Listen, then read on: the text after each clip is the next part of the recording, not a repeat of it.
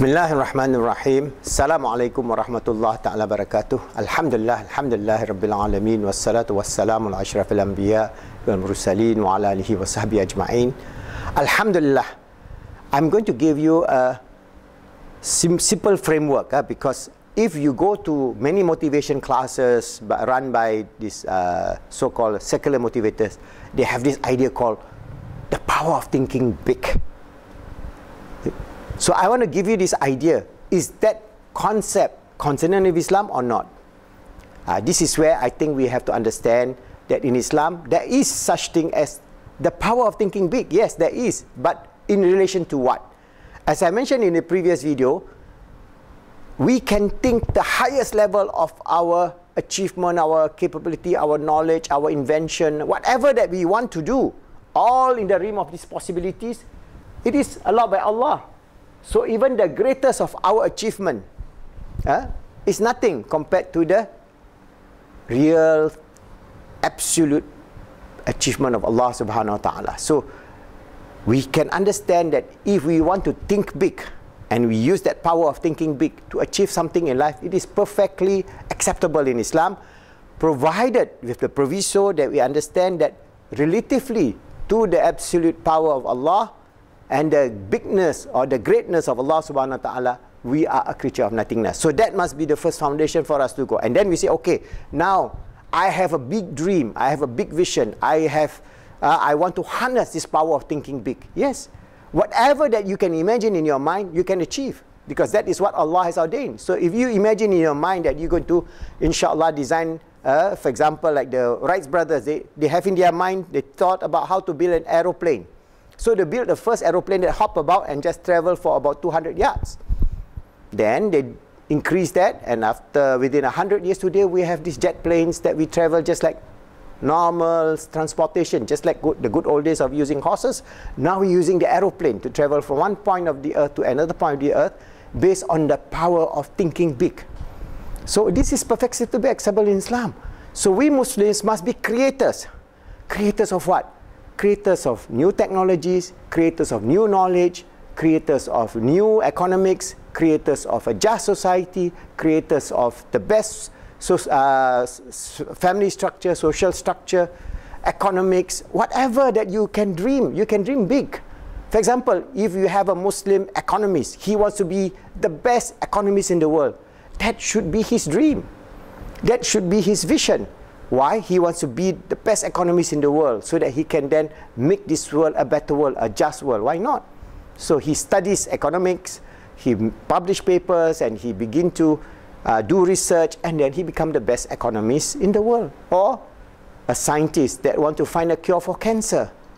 Or a zoologist who wants to preserve a certain species of that is dying in this earth. Because of pollution and environmental degradation and so many things. So there are many things that we Muslims can have the ability, the vision, the mission, and the power of thinking big. And that is perfectly consonant with Islam. So we do not want to be passive Muslims, negative Muslims.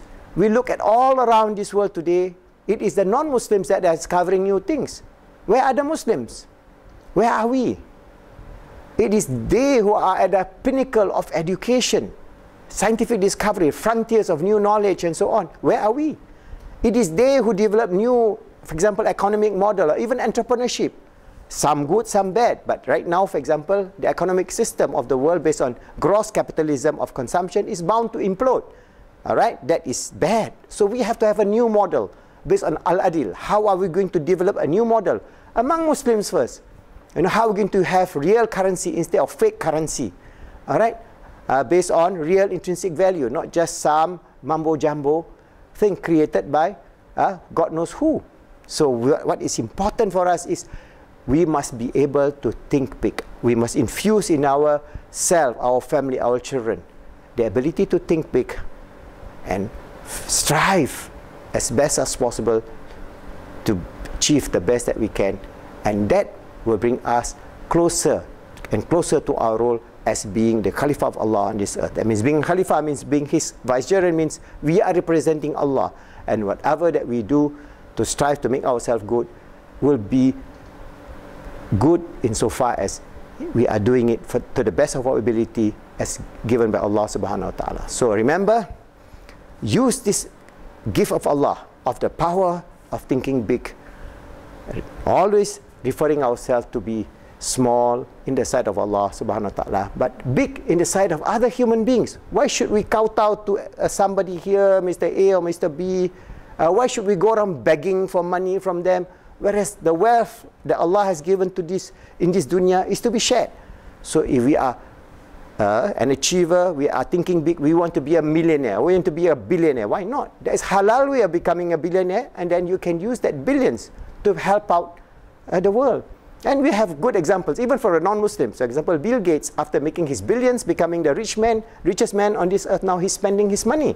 He didn't buy on special yachts or all these special fast cars and all, wasting his money, but he's putting his money back to develop education and good health for all human beings, which is a good thing. We must acknowledge. But where are the Muslims? So we must be better than Bill Gates. That means if we can become a billionaire of his stature, then we can help to create a just society and do many, many more things. All right?